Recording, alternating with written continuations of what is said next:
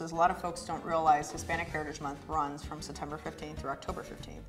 And it's not just, solely to celebrate Mexican independence, it's also to celebrate other Latino cultures who celebrate their independence between that month.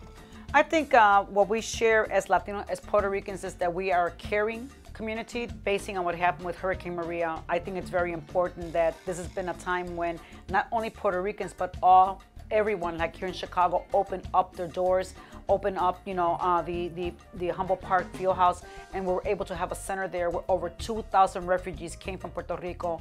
They were taken care of there. They were given housing. The kids were actually enrolled in CPS schools. This is a great opportunity this month to learn about our neighbors, to appreciate sometimes the differences, but also realize that we're not that far different from each other, that we care about our families, that we care about each other, and we just want to make sure that we all have a better life together.